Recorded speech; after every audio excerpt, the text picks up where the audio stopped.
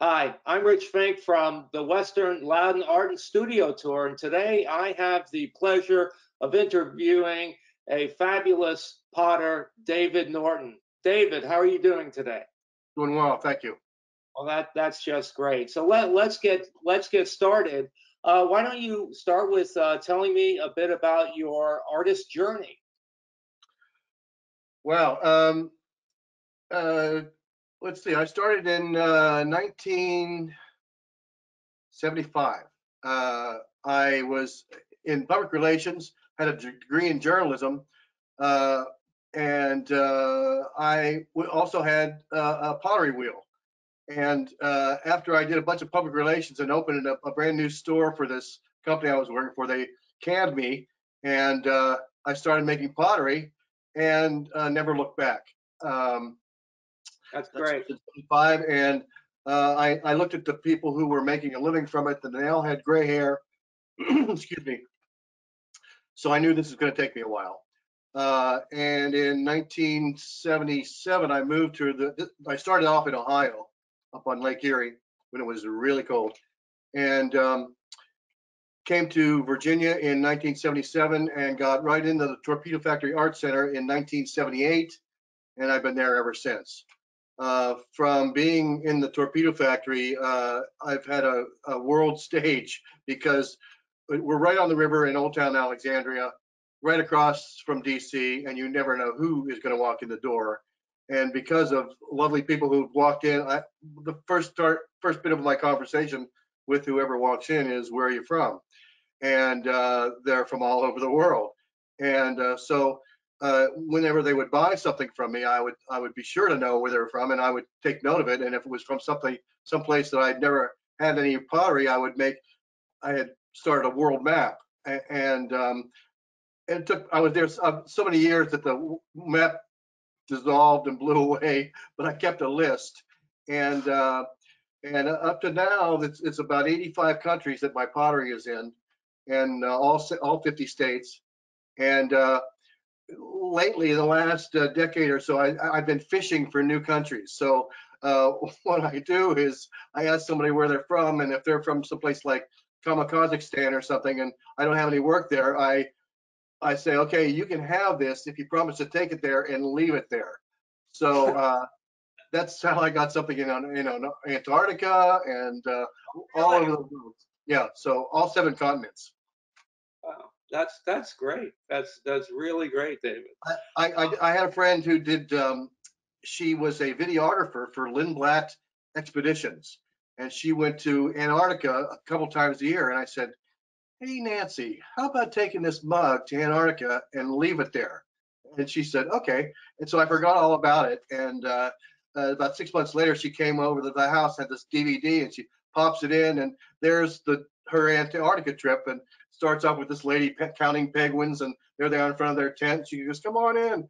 And so they go into the tent, and there's their radio that they communicate with, and they scan over, and there's my mug sitting on a little table in the middle of Antarctica. So it's there. There you go. That's terrific. That's And terrific. it's really, I've learned that it's not about the money that I make or don't make. It's more money that I don't make. But anyway, it's the connections that I've made, especially in the later years. I've done a lot of mentoring. Uh, Never know who's going to walk in the door at the Torpedo Factory, and I always give them both barrels because art classes are dwindling, and some people's only contact with handmade pottery is the movie Ghost, so I go crazy when I hear that. So uh, I make it a point to, if it's a young person or a young potter or somebody, I tell them my life story and how enthusiastic I am about what I do and about my life and how I put all the pieces together. I've done it so many times that there have been young people who have, their tangent in life was altered because of what I said and how I explain how I love my life, how I love getting up in the morning, how um, I don't have a smartphone, I don't have cable TV, but I love my life. I love getting up in the morning, and that's far. And I don't commute. I walk around a walnut tree, so it's my pottery is right down the hill there, and now we have our own gallery here. So I'm perfectly content to stay here and focus on my work. And when your work and your life look the same, it's like swimming downstream. Everybody's got to swim, but if you're swimming downstream, you get a hell of a lot further down the way. So that's sort of how I look at life things. Well, I have to agree with you on that point for sure. That I wish I'd known you were going to say this because Mark Twain had a great quote that was very similar to your philosophy, Oh, but really? I just can't pull it up. I'll drop you an email when I okay. Yeah, Uh, yeah. well, I would like to ask you, what inspires you for your artwork? Well, making a living inspires me. I mean, it's like, what do you call this? I used to call that, well, that was a trip to Snowbird in Utah. But uh, I'm not trying to make some statement. I'm trying to provide a living and put food on the table and be happy in the process. And what inspires me is good functional pots that serve a purpose and that people just love to use. I hear about it over and over again. Okay, I go to the torpedo factory every Saturday. It's closed right now because of the virus, but every Saturday for the last 42 years, I've gone to the torpedo factory and I make 20 mugs every single Saturday. And it makes me more interesting because I'm not sitting there reading a book. I'm making pots. My hands are dirty, and people come right up to me. So there are a lot of cups, a lot of Norton mugs out in the world. Lots, like 30,000 for, I don't know. There's at least 30,000 of them. So anyway, I hear about them because people get so attached to them that when they break it or somebody drops it or whatever, I hear about that day and they're frozen. They call me and they go, I can't drink my coffee, and that happens on a regular basis. So that's great. That people are so attached to something that I've made. I mean, it's so meaningful to them, and it makes their life so much better. It's drinking coffee. You know, it's not just fueling up. It's having uh, something warm in your hand and a human embrace, and they're all tied together.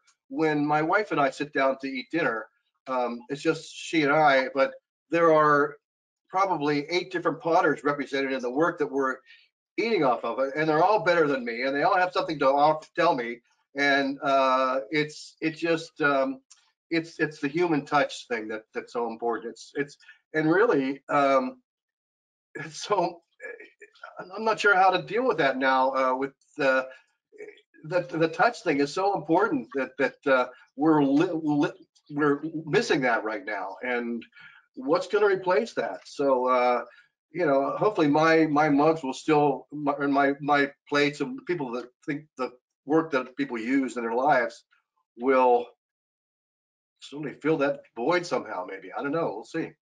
And we'll see.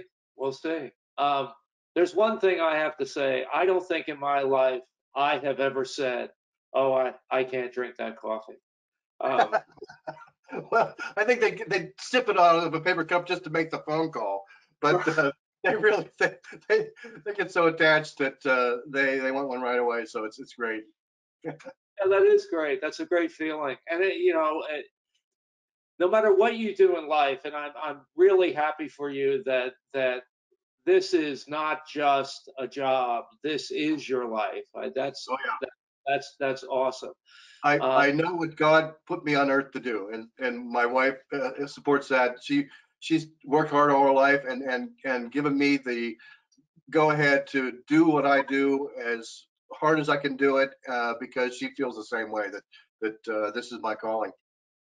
Well, I certainly hope that you have a very special mug to take with you when you meet God in the end. Oh, thanks. I do have a question though, because you've had a long career here in pottery, obviously. Uh, any ideas on how your techniques have changed over the years, Techniques. or process, whatever you want to, whatever. I'm trying to make things easier on me. Everything that I've done has aided me from getting from point A to point B. I have a car kiln. The whole floor and the door and the shelves all roll out on steel wheels, and I load it, and it all pushes in on a drawer. So all those things, if I can identify some point in the process that makes my life easier and helps me get there sooner, I'll buy it or invent it or make it or something, but change the process, because it's such a hard um, it's a hard occupation. You lift a lot of stuff. I've gone through 100 tons of clay in my life. It's all about saving money in the beginning, because when you're not paying for shipping and water, you're just paying for the raw materials. It's dirt we're using, so it's just mixing dirt with water, and there you go. There's your raw ingredients. That's another thing that appealed to me. I'm really cheap, and I thought that this was a really good way to make a living and not really spend that much. And if I really bombed out, I wouldn't have lost that much. So my studio, I've always lived where I worked, and so like right now, the meter is not running. It's, I'm not paying for some rental shop. I'm not paying for some studio that I'm not in. When I stop, the meter shuts off, and it's not sucking money out of my checking account. Everything, it's all built to ease of operation and low uh, overhead, and just live, work where I live and get a lot done. Yeah, yeah, that's true. Well, it makes perfect sense. Great plan. Great plan. What I would like to do now is bring out the three images Yeah, and of your artwork, so that we can talk a little about each one of them. Is that okay? yeah, Okay. So although normally, David, I start from left to right, I think today I'm going to reverse that, because I want to leave what I think is the best for last. So let's start with the set of goblets. Is that what you would yeah, is that yeah. the term? Yeah. Okay. So this particular image, this particular functional product, have you made a lot of these over time, or why did you end up saying, well, this would just be, a great product for people to use? Well, as a former altar boy, there's a certain familiarity of the form, but no, they feel good in your hand. They're really tall. They're really dramatic. If you They come are. out on your porch and you have that in your hand, you say, "Get out of my yard." People will move out of your yard. Uh, it's and I love the color gradients, how they come out. Um, these in particular indicate a certain spot in my kiln. Um, it's like the yin and the yang part of my kiln. Oh, Uh, really? it's a gas kiln, and so gas circulates through there. And it, in an electric kiln, it's just a big fat toaster, and it warms the glazes up. They melt to a certain temperature, and there you go.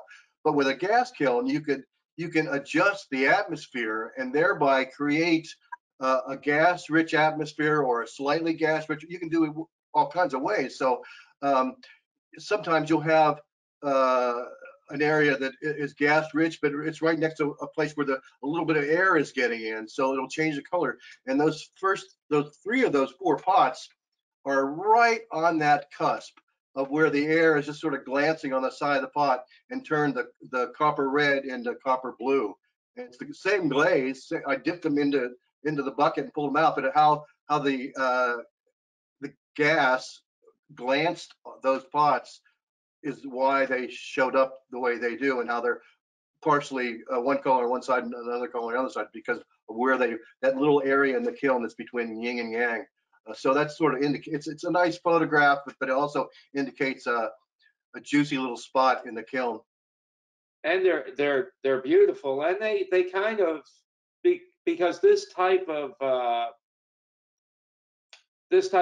beverage container, let's just call it that, is not unique, but it's not something that you see all the time. And this kind of has like almost a, I don't know, like medieval flavor to it, you know. Like the Holy Grail. All right, let's move down to the down center, and I love the design of this entirely. But of course, from the picture, I can't tell how large is this. This is a big boy. This is I think they're about 12 or 13 inches across. Hmm. So it holds a lot. It's like something you pull out on Thanksgiving. It's pretty hefty. And there's a lot of things going on in there. I picked that glaze. After a while, when you know your glazes so well and you know your pots so well that you know what color, you know what you're going to do to them the moment you're making them because you have just the right glaze. For instance, this one where the glaze is thick, it's really rich green, but where it's thin on those high points, it's like a metallic, and it's almost like an ancient bronze. It really has a really uh, bold contrast between where the glaze is thick and where it's thin. So I picked that, I made that pot to enhance that glaze and vice versa.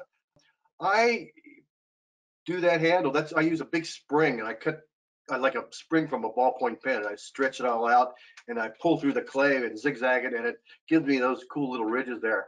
The tool that I used was one that every there hasn't been an original pot made in about 3,000 years. So the tool that I use with that is one of my dearest mentors, Warren McKenzie, did pots with that tool, and I saw his pots and saw the tool in his hand and fashioned one myself. I do make my own tools because they tend to have your own mark. You know, all right. Now, can we move up and to the left and Yeah. talk to me about this and this wonderful piece, this wonderful plate. Well, I'll this way. I'll tell you about this plate, and then I'll tell you about my theory about plates. Um,